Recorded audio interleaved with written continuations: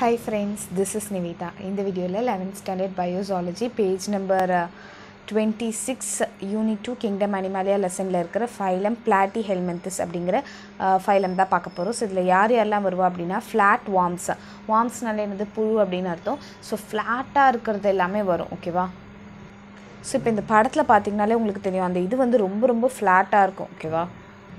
So அது என்ன சொல்றாங்க அப்படினா dorso-ventrally flattened body hence called flatworms அப்படினு சொல்றாங்க. dorso அப்படினா முதுகு பகுதின்னு அர்த்தம், ventral அப்படினா வயிறு பகுதின்னு அர்த்தம். So அது எல்லாமே வந்து லைக் அப்படியே flat-ஆ இருக்கும். அதனால தான் இத flatworms அப்படினு சொல்றாங்க. So இதோட general characteristics என்ன அப்படினு பாத்தீங்கன்னா இதெல்லாமே வந்து bilaterally symmetrical அப்படினு சொல்லிருக்காங்க.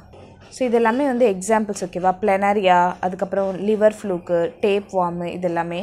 ஸோ இதை பார்த்தீங்கன்னா இது அப்படியே நம்ம ரெண்டாக பிரிக்கலாம். ஸோ அதே மாதிரி தான் இதையும் கரெக்டாக வந்து ரெண்டாக பிரிக்க முடியும் அப்படின்னு சொல்கிறாங்க. ஸோ அதுதான் பைலேட்ரலி சிமெட்ரிக்கல். ட்ரைப்ளோபிளாஸ்டிக் அதோட செல்ஸ் எல்லாமே எக்டோடம், எண்டோடம், மீசோடம் அப்படிங்கிற 3 லேயர்ஸ் ஜெர்ம் லேயர்ஸ்லேருந்து வந்திருக்கு. அதுக்கப்புறம் சீலோமேட் அதில் வந்து சீலமே இருக்காது, லைக் அதோட பாடி கேவிட்டியே இருக்காது. அதனால தான் அது வந்து ஃப்ளாட்டாக இருக்குது, ஓகேவா?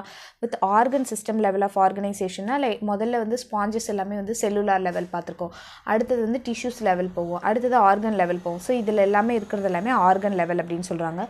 தே ஷோ மாடரேட் செஃபலைசேஷன் என்னென்னா அந்த ஹெட் வந்து டெவலப் ஆகிறது, ஓகேவா? அந்த ஸ்பாஞ்சஸில் எல்லாமே கண்ணு காது அதெல்லாமே இருக்காது, கரெக்டாக. ஸோ இதில் வந்து அந்த ஹெட் வந்து கொஞ்சம் இருக்குது அப்படின்னு சொல்கிறாங்க. அண்ட் யூனிடைரக்ஷனல் மூமெண்ட்னா அது வந்து ஒரே ஒரு டைரக்ஷனில் தான் போகும், லைக் அது முன்னாடி போச்சுன்னா முன்னாடியே தான் போகும், பின்னாடி போயிட்டு முன்னாடி அந்த மாதிரிலாம் இருக்காது, ஓகேவா?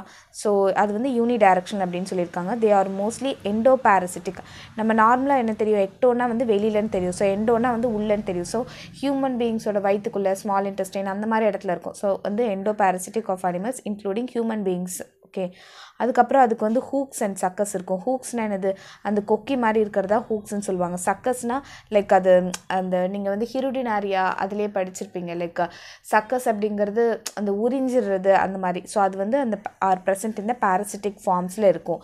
பாரசிட்டிக்னா என்னது, ஏதோ ஒரு உயிரினத்து மேலே இருந்துட்டு அதுக்கே வந்து தொல்லை கொடுக்குறது. And servers organ of attachment. So அந்த ஹூக்ஸ் மூலியமாகவும் அந்த சக்கஸ் மூலியமாகவும் தான் வந்து அது ஏதோ ஒரு ஆர்கன் மேலே வந்து அட்டாச் ஆகிருக்கு அப்படின்னு சொல்கிறாங்க. ஸோ இதுதான் வந்து டேப் வார்ம், ஓகேவா? ஸோ அதோட உள்ளுக்குள்ளே போய் பார்த்தோன்னா இப்படி தான் இருக்கும். ஸோ அங்கே பார்த்தீங்கன்னா ஹூக்ஸ் இருக்கா, ஸோ ஹூக்ஸ் இருக்குது. அதுக்கப்புறம் இங்கே இருக்கிறது எல்லாமே சக்கஸ், ரவுண்டாக இருக்குல்ல சக்கஸ்ஸு. ஸோ அது மூலிமா அது வந்து எங்கே இருக்கணுமோ அது வந்து கரெக்டாக இதுவாகிடும். ஸோ இந்த மாதிரி அப்படியே ஃபுல்லாக இருக்குல்ல, இதெல்லாமே வந்து என்ன சொல்லுவாங்கன்னா ப்ரோக்ளோட்டாய்டு அப்படின்னு சொல்லுவாங்க, ப்ரோக்ளோட்டிட் அப்படிங்கிறது. அதுக்கப்புறம் என்ன சொல்கிறாங்கன்னா their body is not segmented-ஆக இருக்காது, பட் சம் வந்து சூடோ செக்மெண்டேஷன் அப்படின்னு சொல்கிறாங்க. செக்மெண்டேஷன் என்னது, இந்த மாதிரி செக்மெண்ட்டாக இருக்காது. சில இது வந்து செக்மெண்ட்டாக இருக்காது, பட் சூடோ செக்மெண்டேஷன்னா ஒரு பொய்யான ஒரு செக்மெண்டேஷன் அப்படிங்கிற மாதிரி சொல்கிறாங்க. Some of the parasitic ஃப்ளாட்வார்ம்ஸ் observe nutrients directly from the ஹாஸ்ட் to their body surface. So வந்து அது வந்து நியூட்ரியன்ஸ் வந்து எங்கே ஹாஸ்ட்டுக்கிட்டேருந்து அப்சர்வ் பண்ணும், அதோட பாடி சர்ஃபேஸ்லேருந்தே டைரெக்டாக வந்து அப்சர்வ் பண்ணும். இப்போ நம்மளாம் எப்படி சாப்பிட்டு அது டைஜஸ்ட் ஆகும் அப்படி தானே நியூட்ரியன்ஸ் வருது, அப்படி கிடையாது. இது வந்து டைரெக்டாக அதோட பாடி வழியாக நியூட்ரியன்ஸை எடுத்துக்கும் அப்படின்னு சொல்கிறாங்க. ஹவவர் ஃப்ளாட்வார்ம்ஸ் லைக் லிவர் ஃப்ளூக் அதுக்கு எல்லாத்துக்குமே வந்து இன்கம்ப்ளீட்டான ஒரு டைஜஸ்டிவ் சிஸ்டம் இருக்கும். கம்ப்ளீட்டான டைஜஸ்டிவ் சிஸ்டம்னா நமக்கு இருக்குல்ல, லைக் வாய் ஒன்று இருக்குது, அதுக்கப்புறம் ஏனஸ் அப்படிங்கிறது ஒன்று இருக்குது, வேஸ்ட் எல்லாமே எக்ஸ்க்ரீட் பண்ணுற மாதிரி. பட் இன்கம்ப்ளீட் டைஜஸ்டிவ் சிஸ்டம்னா ஒரே ஒரு ஓப்பனிங் தான் இருக்கும், அதுதான் வந்து மவுத்தாகவும் ஆக்ட் ஆகும், அதுதான் வந்து ஏனஸாகவும் ஆக்ட் ஆகும். ஸோ அதான் வந்து இன்கம்ப்ளீட் டைஜஸ்டிவ் சிஸ்டம் அப்படின்னு சொல்கிறாங்க. அதுக்கப்புறம் ஸ்பெஷலைஸ்டு எக்ஸ்க்ரீட்டரி செல்ஸ் இருக்குமா, ஃப்ளேம் செல்ஸ் அப்படிங்கிறது. ஸோ அது வந்து ஆஸ்மோ ரெகுலேஷன் அண்ட் எக்ஸ்க்ரீஷனுக்கு ஹெல்ப் பண்ணும். ஆஸ்மோ ரெகுலேஷன் அந்த சால்ட் லெவலை வந்து கரெக்டாக வைக்கிறதுக்கு, ஓகேவா? ஸோ அதுக்கு வந்து இந்த ஃப்ளேம் செல்ஸ் அப்படிங்கிறது ஒன்று இருக்குன்றாங்க. இது வந்து பிளனரியா அப்படின்னு சொல்கிறது. உங்களுக்கு இங்கே சைடில் ஒரு குட்டியூண்டு எடுத்து காட்டியிருக்காங்க பாருங்கள், இங்கே இருக்குல்ல, இதுதான் ஃப்ளேம் செல்ஸு. ஸோ அதை தான் வந்து பெருசு பண்ணி காட்டியிருக்காங்க. ஸோ அந்த ஃப்ளேம் செல்ஸ் மூலிமா தான் எக்ஸ்க்ரீட்டரி போர் இருக்கா. ஸோ அது வழியாக வந்து என்ன ஆகும்னா அந்த ஆஸ்மோ ரெகுலேஷன் அண்ட் எக்ஸ்க்ரீஷன் ப்ராசஸ்லாம் நடக்கும். ஸோ இந்த சைடில் நடக்குது. அதுக்கப்புறம் என்ன சொல்லியிருக்காங்கன்னா செக்ஸஸ் ஆர் நாட் செப்பரேட்னா இப்போ மேலும் ஃபீமேலும் வந்து ஒரே இதில் தான் இருக்கும், லைக் மேல் ரீப்ரொடியூசிங் செல்லும் ஃபீமேல் ரீப்ரொடியூசிங் செல்லும் வந்து ஒரே ஒரு இது தான் வந்து ப்ரொடியூஸ் பண்ணும் அப்படின்னு சொல்கிறாங்க. ஃபர்டிலைசேஷன் இஸ் இன்டர்னல் அப்படின்னு சொல்லியிருக்காங்க. இன்டர்னல்னால் அந்த ஸ்பெர்மும் ஓவமும் வந்து ஃபியூஸ் ஆகிறதுனால தான் ஃபர்டிலைசேஷன் அப்படின்னு சொல்லுவோம். ஸோ அது வந்து பாடிக்குள்ளே நடந்ததுன்னா அதுதான் வந்து இன்டர்னல் அப்படின்னு சொல்லுவாங்க. ஸோ இந்த fertilisation is internal and development is through larval stages. So development வந்து எப்படி நடக்கும் அப்படின்னா சில லார்வல் ஸ்டேஜஸ் இருக்குது. லார்வா அப்படின்னு என்னது, இப்போ ஃப்ராக், இப்போ குட்டி ஃப்ராக் வெளிலேருந்து வந்ததுக்கப்புறம் அந்த லார்வாவாக உண்டாகும் இல்லையா, ஸோ அதுதான் லார்வான்னு சொல்லுவோம். ஸோ அந்த லார்வா ஸ்டேஜஸை தாண்டி தான் ஒரு அடல்ட் ஸ்டேஜுக்கு வர முடியும். லைக் இப்போ வந்து ஒரு வார்ம் இருக்குன்னு வைங்களேன், இது வந்து ஒரு வார்ம் இருக்குது, அதுக்கப்புறம் இது வந்து அடல்ட் வார்மு. ஸோ இது வந்து அடல்ட் வார்மாக ஆகிறதுக்கு முன்னாடி இது என்னவாகும் அப்படின்னா ஒரு லார்வா ஸ்டேஜுக்கு போயிட்டு தான் வரும். ஸோ அதை தான் வந்து இன்டைரக்ட் அப்படின்னு சொல்லுவாங்க. ஸோ இதில் பார்த்திங்கன்னா உங்களுக்கு எக் இருக்குது, அதுக்கப்புறம் மிராசிடினம் இருக்குது, அதுக்கப்புறம் ஸ்போரோசிஸ்ட் அப்படிங்கிற ஒரு இது இருக்குது, அதுக்கப்புறம் சிர்காரியம் அப்படிங்கிறது இருக்குது, அதுக்கப்புறம் தான் வந்து அடல்ட்டாகவே ஃபார்ம் ஆகுது. ஸோ இதெல்லாமே வந்து லார்வல் ஸ்டேஜஸ். அதுதான் உங்களுக்கு லார்வல் ஸ்டேஜஸ் எல்லாமே கொடுத்துருக்காங்க. ஓகேவா. அடுத்தது வந்து ப்ரோ எம்ப்ரியானி அப்படின்னு சொல்கிறது என்னென்னா ஒரே ஒரு இதுக்குள்ளே வந்து நிறைய எம்ப்ரியோஸ் இருக்கும். ஓகே, ஒரே ஒரு எக்குக்குள்ளே நிறைய எம்ப்ரியோஸ் இருக்கும். ஸோ அதை தான் வந்து ப்ரோ எம்ப்ரியானி அப்படின்னு சொல்லுவாங்க. ஸோ ஃப்ளாட் வார்ம்ஸ் இந்த லிவர் ஃப்ளூக்லலாம் அது ரொம்ப காமன் சொல்கிறாங்க. சம் மெம்பர்ஸ் ஆஃப் பிளனரியா வந்து ஹை ரீஜெனரேஷன் கெப்பாசிட்டியை காட்டும்னு சொல்கிறாங்க.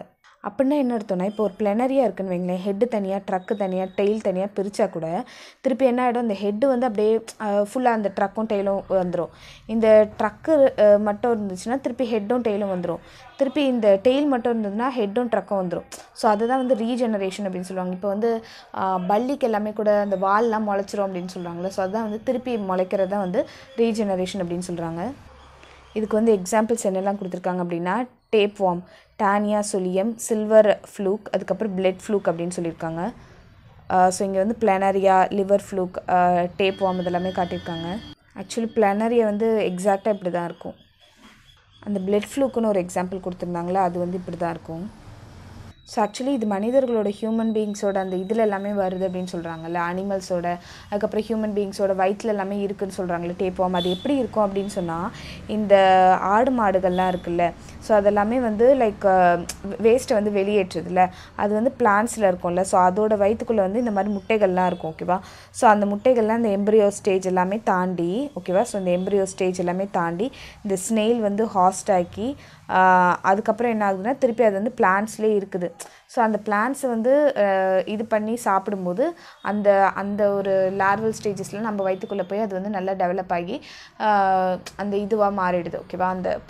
அந்த ஃப்ளாட் வார்ம்ஸாக மாறிடுது, அந்த மாதிரி வயிற்றுக்குள்ளே இருக்கிற பூச்சியாக மாறிடுது.